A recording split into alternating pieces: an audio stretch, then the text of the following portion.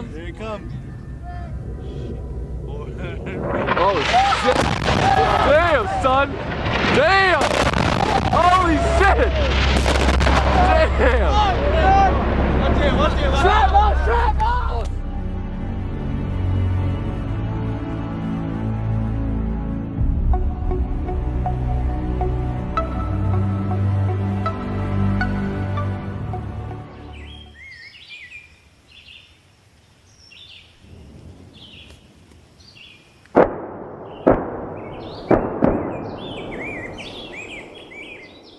Welcome back everyone, it's me Maximus, and we're going back to my roots of the channel because a lot of you have been asking for it, talking about some military related topics, because that's the core structure of my channel, and I think I've let you guys down a little bit in not kind of relating back to it, and I thought I'd dedicate some time to trying to talk about a topic that's quite true to me, being in the artillery as a reservist, and I thought we'd discuss danger close. Now that statement, danger close, you may have heard in many different instances, whether it be on video games or in your actual military career and you're still kind of curious as to what it actually is, or maybe you've watched this absolutely amazing show of Generation Kill. This is one of my favorite scenes actually from Generation Kill. Let's take a quick look at it. I'm gonna call this one in right now. Sir, that's a Con arrow with 200 meters, sir. That's danger close for artillery. Danger close.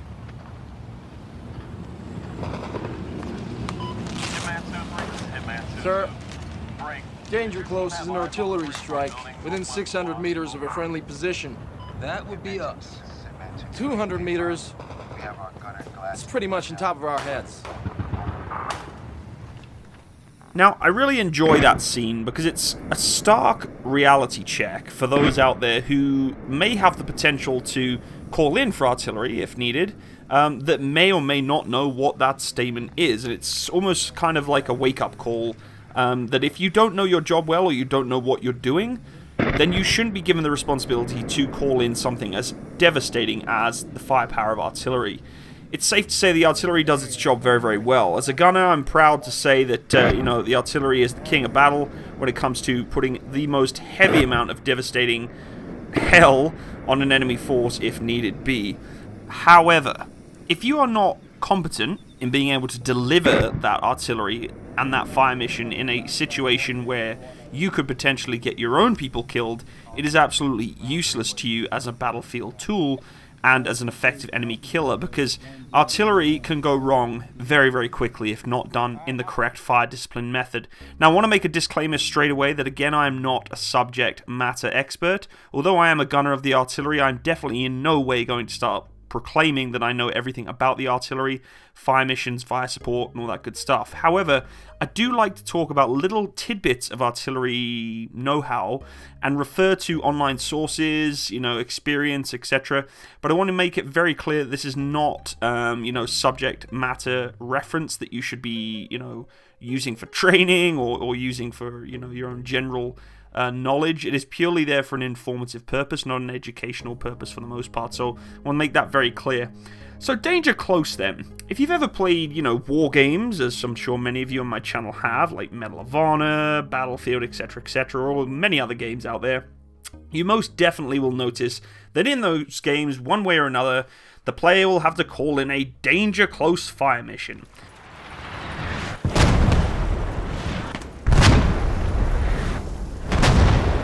Holy crap, boys. Get out of there.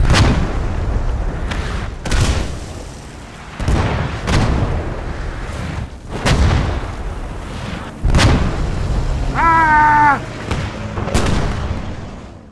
Usually the player will have to sit very close to the front and face the enemy, dropping rounds within their own perimeters or really, really close to them to make this dramatic effect that, potentially a round's going to land on your head any minute. And of course, it makes great Hollywood and it makes, great gameplay. And the reality is, though, as troops on the ground, is absolutely terrifying. I've been in situations where artillery has landed extremely close. In Afghanistan, we did actually have rounds coming in fairly close. I'm not too sure if it was danger close specifically, because I don't know the distance. I was pretty much buttoned down inside my Warrior. But it was enough to make my boots shake, that's for sure.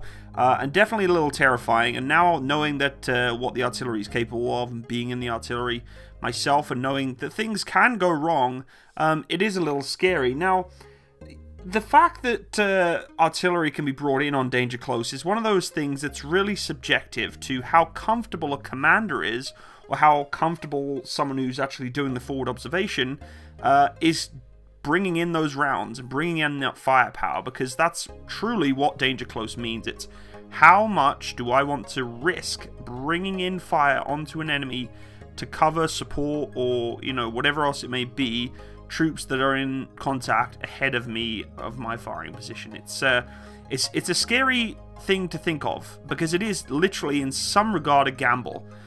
There are obviously massive safety distances given for normal training and, you know, live firing when it comes to just practicing doing live firing. It's inherent. We have nice big boxes of terrain that we can use to practice and put rounds down range without having any problems. In a combat scenario, everything is out the window, okay? When troops are in contact, it's no holds barred, and there's obviously still some safety margins there, but they're a lot more tight, and when I mean tight, I mean distances have been reduced.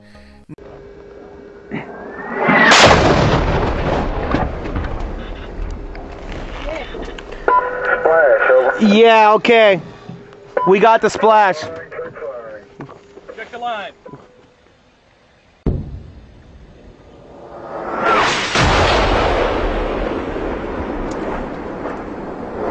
Now, I'm not a forward observer or an artillery, you know, officer or someone who can designate firepower on the battlefield. However, it's pretty common sense that if you're calling in rounds to impact a danger impact zone, you're going to want to make sure you know where your people are, for sure, and the, you know, effective firepower of that particular projectile that you're firing. And of course, if you're not comfortable for where the rounds are dropping close to you, then you would normally pull in a danger close fire mission.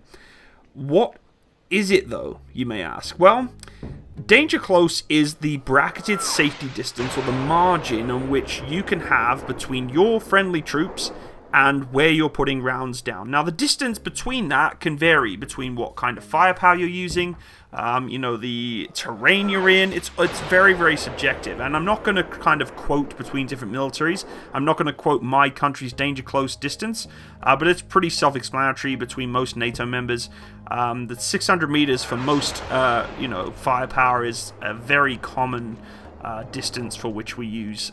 It depends, though. It's all dependent on the kind of things you're using. You know, if you're using a 2,000-pound bomb, it's a little different to a 105mm, you know, artillery shell. And again, I'm not going to go into the semantics of specifics here, but you may ask, why are we calling in for things so close to troops like that? If it's so risky, why do we do it? Well, you probably already know the answer. It's because troops are either about to be overrun, or have to exfil, or back out of a position, or we never say retreat, tactically withdraw from position, or worst case scenario, you know, troops are getting so heavily hammered that actually, in some cases and in history, it's been seen, rounds are being dropped literally on top of friendly troops almost, to allow them to cover themselves from, you know, being overrun. And that is absolutely terrifying. It's terrifying for two aspects, I guess. One, as a gunner, if that's the case and it ever came over the net that you would have to put rounds on top of your own troops to protect them, it would be soul-crushing for me to ever have to pull the lanyard in that kind of situation. It would be very, very scary. But in history, you know, it does happen. And it has happened. And, you know, the other aspect is obviously the troops on the ground being in that situation would be just horrifying, and extremely, extremely scary, knowing that you're actually calling in fire upon yourself to actually, in some regard, protect yourself from troops so close that it's not even danger close anymore. It's like literally on top of you. Now, of course, risk is inherent in war. At times, a commander has got to put his soldiers in harm's way to accomplish a mission. A combatant, though, who is willing to put himself and his soldiers at necessary risk is doomed to defeat, regardless of other advantages, including artillery. The current climate in the armed forces has made us very adverse to risk, and rightfully so in a peacetime environment, but even in peacetime, most maneuver commanders realize that in combat they won't use the same measures they employ in live-fire training exercises to ensure the complete safety of the force. This is especially true for indirect fire, and especially when using things like danger close. Each new generation of infantry commander technically is really asking for different kinds of fire support with the new technologies we have. For instance, they're going to ask the question, if I'm assaulting an objective, how close can my troops get before I have to turn off the mortars and the artillery? That's an extremely good question. It's actually just made of plastic. It's a toy.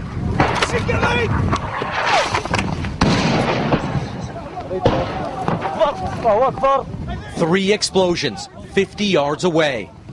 So, as we were doing the interviews, incoming rounds just landed in this area. So some of the rebels are now starting to flee.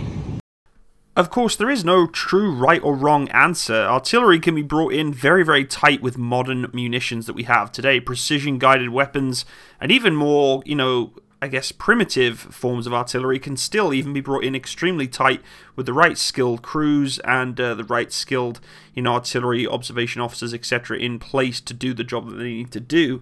There are a lot of different, you know, articles out there explaining the different risk estimates for distances and minimum safe distances, or MSDSs, and they present tables and charts and documents that kind of help commanders determine the level of risk they'll accept for covering their own assaulting soldiers with indirect fire. However, no dismounted soldier wants to assault the last 300 meters without indirect fire of some kind, providing at least some sort of suppression onto an objective. History gives us many examples of soldiers intentionally calling in artillery less than 50 meters from their positions and surviving. However, we are not in full-blown conflict nowadays. We're not going up against the Russians, we're not going up against the Vietnamese in sort of these large-scale infantry rush attacks where artillery is really most effective in these sort of danger close fire mission situations. When danger close is called, though, it is something that is taken very seriously on the gun line. The fact that the, you know, troops on the ground are calling something so close to them that if an error or mistake is made, it could take their lives is like I've mentioned earlier in the video, is terrifying. So that's it for today, everyone. I hope you learned a little bit about the Danger Close fire missions and what they can entail. Of course, there's no real specifics to Danger Close in this video, and I don't want to get too technical on it because, as I mentioned, I'm not a subject matter expert, and I want to make sure that I'm not making this more of an educational sort of purpose video, because I know a lot of people have asked me, hey, can I use this for my, my project or whatever else. I said, you got to be careful because this is purely just a kind of a background, an overview of what Danger Close is, and, you know, it's very relevant to a lot of my different videos. You know, this isn't, for sure hearsay, subject matter, perfect, detailed information. It's just a kind of a background sort of rundown, give you a little bit of an idea of what Danger Close is and, you know, other military topics and discussions we've had in the past. The same thing applies. Anyway, thank you all so much for hanging out today. I hope you're enjoying this video, and the military content's going to start popping back into the stream. YouTube is still kind of killing me right now, unfortunately, everyone. You know, they keep saying that a non-monetized channel is not affected in the analytics. It's not affected in the way it's showcased on the channel and, you know, related videos and all that sort of stuff. I just don't buy it whatsoever. There's a lot of different people I've been speaking to, different channels larger than mine, who totally agree with me that, you know, their channel's been blacklisted due to this new algorithm flagging all these, you know, channels with all content that's going against all YouTube's policies, etc. It's a you know, a pandemic almost on the YouTube front. It's really upsetting. However, I'm still sticking strong, and I'm here to entertain you folks, and I enjoy doing so. So I'm going to keep doing it. I have been looking into doing a lot more on Twitch recently. So if you haven't checked out my Twitch, folks, please go into the description box below. If you haven't got Twitch, grab a Twitch account, because trust me, there's going to be a lot more live streams in the future. We'll be doing actually potentially some vlogs and some sort of podcasts with other military members out there in the world who we can kind of discuss military content with. I heard that the Cab Show is coming back. If you know what the Cab Show is, it's going to be really interesting. It's kind of a military, I guess, podcast group. They're a really nice bunch of people, including Dalek, who's you know, an awesome YouTuber. He's been following me for quite some time. So yeah, please go check out Twitch. I'm going to be definitely transferring a lot of my content onto Twitch in the near future. If you want to support my channel, you have a few options. You can go check out my Patreon page, which is in the description box below again. And thank you to every single one of you who have been donating towards my Patreon. It really does mean a lot to me. You can also come to the Discord Legion server, which is our chat room / kind of gaming room, or just general chit-chat and banter room. I'd really appreciate you come check out there. There is a bit of a holding period before we can get in there. Don't be deterred. It's a good good server. You can come hang out, have a chat. We've kind of revamped it a little bit in terms of the Legion ranking structure, which is a little bit more interesting and fun than what we had in the past. But I'd love to come hang out and chat with you folks on there, so feel free to stop by. I'm always on there having a shindig and chat with people. I do have Facebook as well, and if you want to check out my merchandise store, you're more than welcome to, again, by clicking on the link in the description box below. I will be doing an unboxing video for those who have been sending me stuff through the mail to my fan mail postal box. Thank you so much for sending me stuff. Just really haven't had the time to get around to unbox it yet. I will get around to it, I promise you. But if any of you do want to send me anything in the mail, you're more than welcome to by, once again, checking out my P.O. Box address in the description box below. And I'll try my best to unbox anything you send me. And once again, thank you in advance. And for those who already sent me stuff, for doing so. All the best, everyone. Have a wonderful day. And splash. Bye-bye.